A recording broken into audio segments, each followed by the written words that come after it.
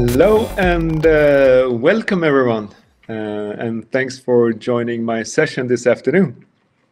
So my name is Johan Attby, and I was asked to come here and give you a little bit about my story as an entrepreneur, but I don't think I'm that interesting as a person, so I'll actually switch the topic to what are my 2 cents actually on becoming a successful entrepreneur. And it's absolutely not that I have figured it out, or I have a secret sauce that nobody else has, but at least I'm happy to share my experiences and what I do believe is very important to become successful as an entrepreneur. So let me share my screen with you here.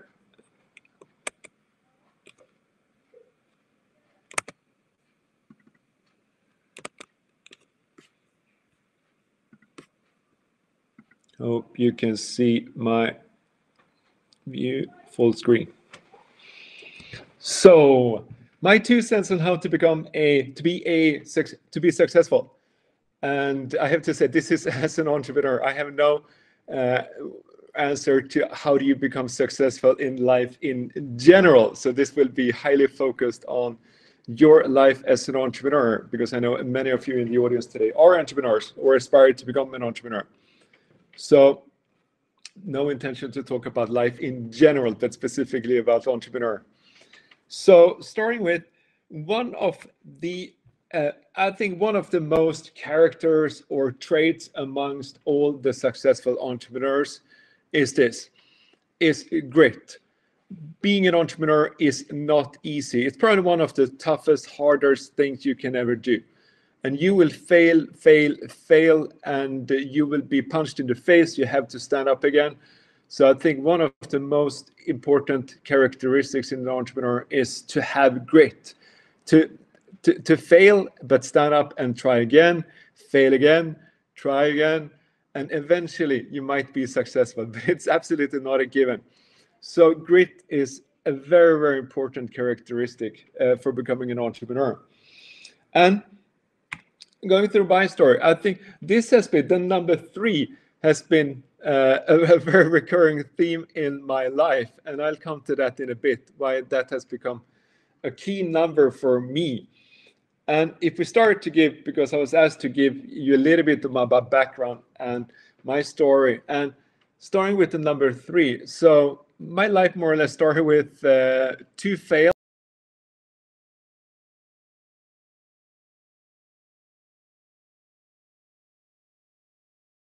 The fail number 1 was this. This is my first career. I was a cyclist for about 10 years, between the age of 10 and 20. I do believe I was ranked number 3 in Sweden, whatever that means. But I spent quite a bit of time in the saddle. So I was super ambitious, trained exceptionally hard.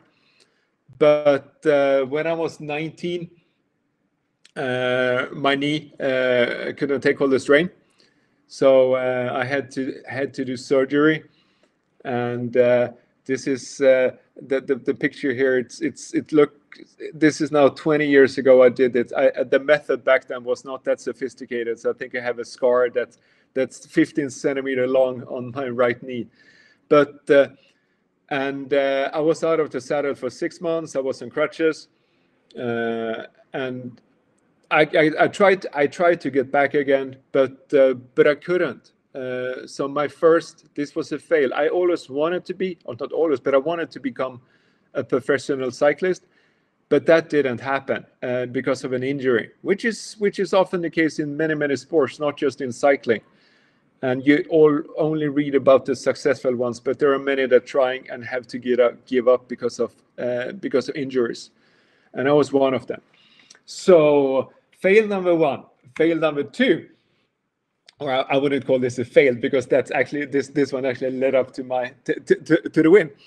But so instead of being a cyclist, I decided I always loved mathematics and physics, so I started engineering physics at the Chalmers University of Technology. So I got a master's there pretty quickly, and after that, after I was done with my masters, I got super excited about AI.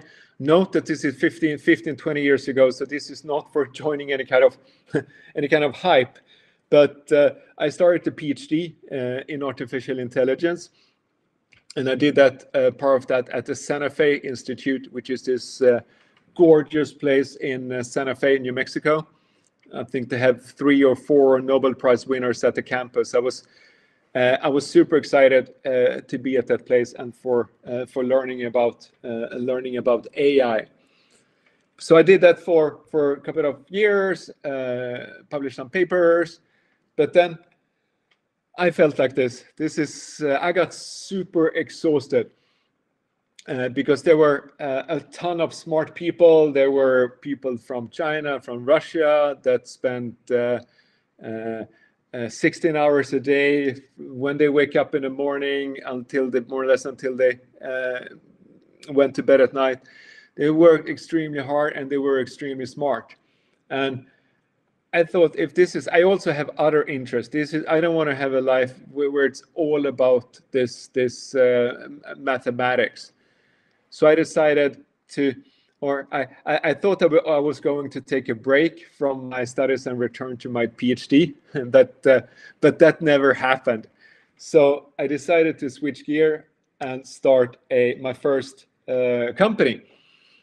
And of course, I wanted to leverage what I learned during my master's and during my PhD studies. So I decided to go after the PC support industry.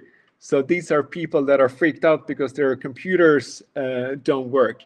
So the opportunity I saw here was around, okay, what if I start crowdsourcing a lot of data from the user, from the operating system, and then I use AI, I use machine learning to actually figure out the root cause of the problem and fix it.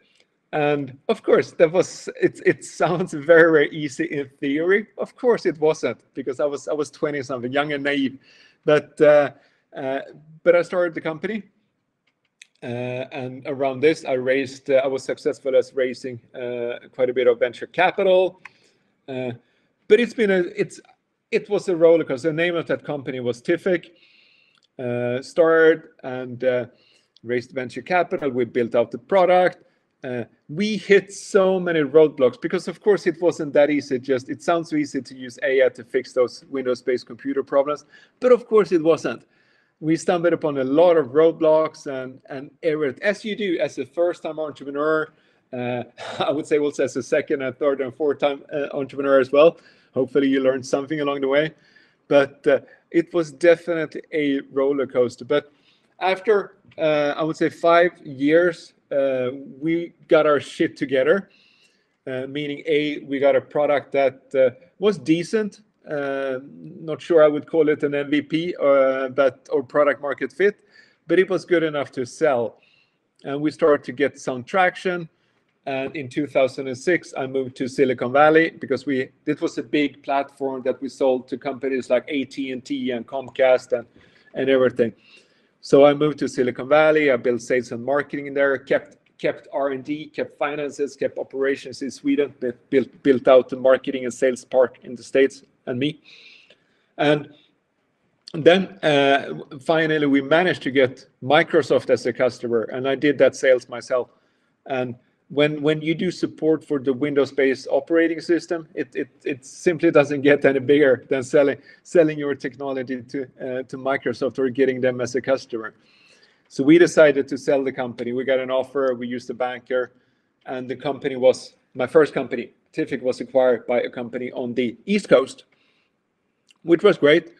So I moved from Silicon Valley to the buyer was on the East Coast, outside Boston. So moved from West Coast to East Coast, and I have to say I've been working many years for making Tiffic successful. After the sales, I was super exhausted, so it was really hard to get the energy level back up again doing the same, but for another owner. So this is I was locked in for a year and a half, and spending that time in Boston wasn't bad, because I got addicted to two things that they do that they're great at. One is Sam Adams, that comes from Boston.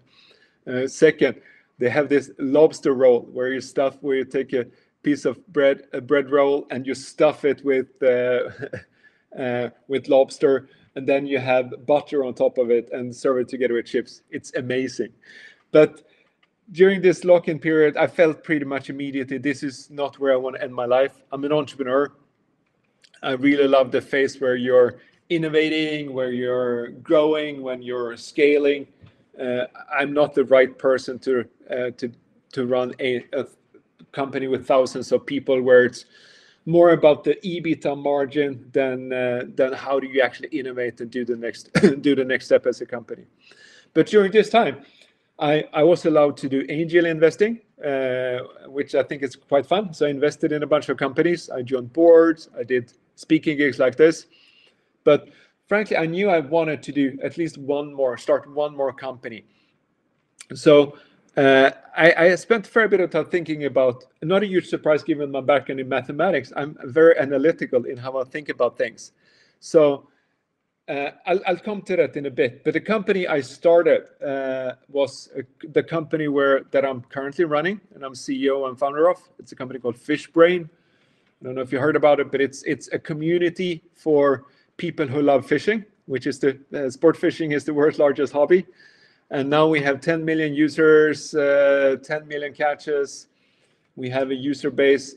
Most of our users are in the US. Raised a fair bit of venture capital for this one. I raised $40 million, probably even a little bit more, to get where we are today for Fishbrain. Been able to attract some spectacular investors. I don't know if you know who these guys are, but the guy to the left-hand side is Facebook co-founder Eduardo Severin.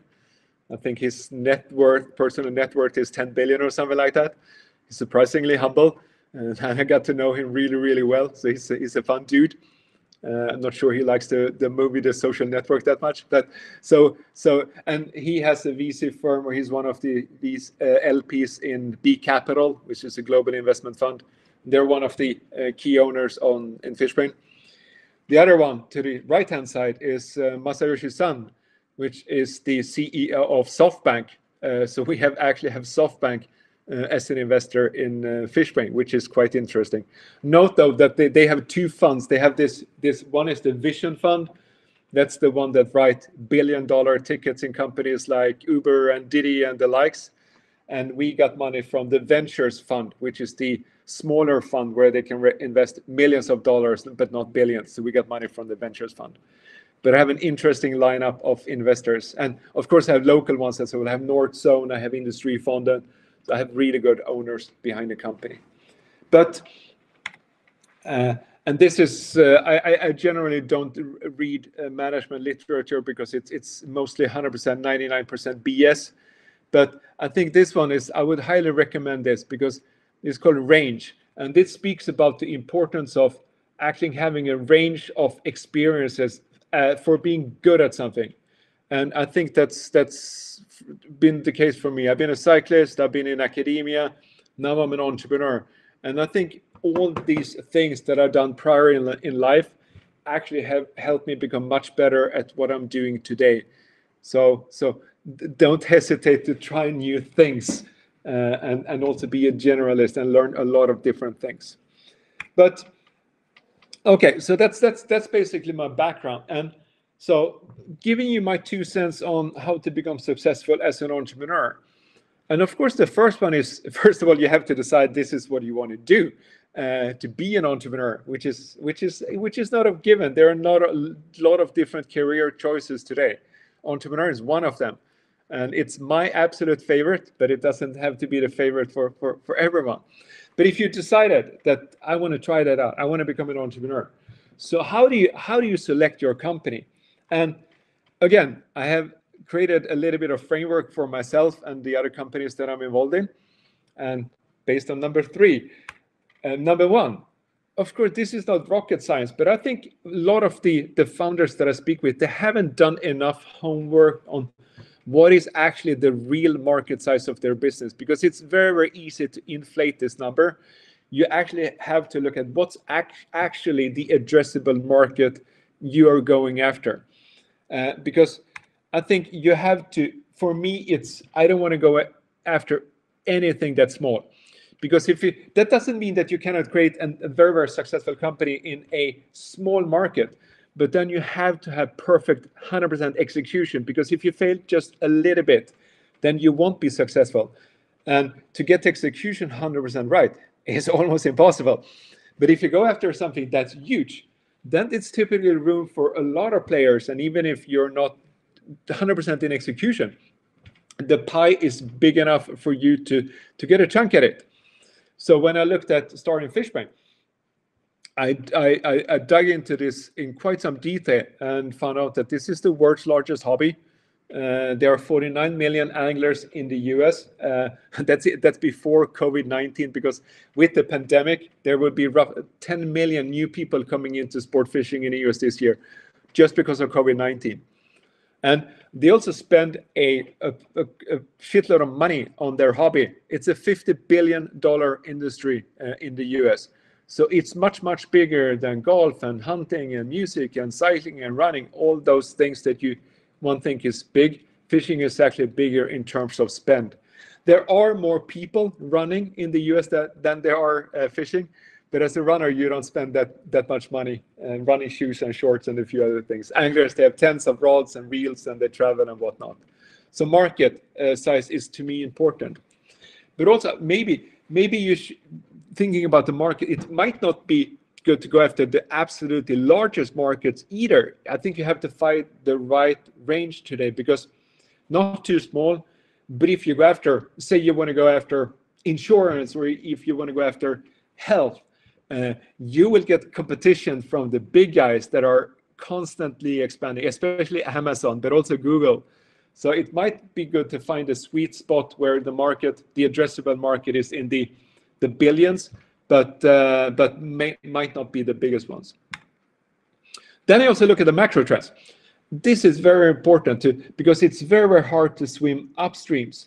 So this is about finding what are the trends that you believe in will happen in society. And of course, it's not that I have a crystal ball that the tier 1 VCs like a Sequoia or Greylock or the others have, but you have to really think about something and think, what do you believe are the next big macro trends? And this is what I did for Fishbrain, because I didn't go for fish. I'm actually not that good at fishing. I know how to fish, but I went after 2 macro trends, and one is I believe it's, if you have a passion for something, doesn't matter what it is, I think you will have a much better engagement if you're in a group of like-minded rather than in a group of friends. So I do believe that there's an opportunity for vertical social networks for the big hobbies. And I actually wrote a blog post before I started Fishbrain about this, and it was published as this tech blog in Silicon Valley, and I got a ton of feedback from Mark Andreessen and Greylock and Sequoia. So that I did before starting Fishbrain. Finally, it's about timing. Timing is everything. And I do believe this is the hardest part. It's really, really hard because many companies start too early. There was an e-commerce boom early 2000, but the market wasn't ready. The bandwidth wasn't big enough. It wasn't good enough for shipping wasn't ready. There were so many pieces that weren't ready, so it failed. E-commerce, of course, it's huge today, but so it wasn't anything wrong with it. It was just that the timing was wrong. And that's Fishbrain. I probably started that a couple of years too early, because Instagram was growing this big and people brag about the catches on Instagram as well. And my first company, Tific, I probably started at 5-6 years too early because the market wasn't ready for what I was delivering. So timing is very, very important. So I know I'm running over time here, so I probably need to wrap up. But then if you start a company, how do you make it successful? I do believe number 3 again. There are 3 things that are dear to me. Passion is number 1. I don't think you can create a successful company unless you're actually passionate about what you're doing.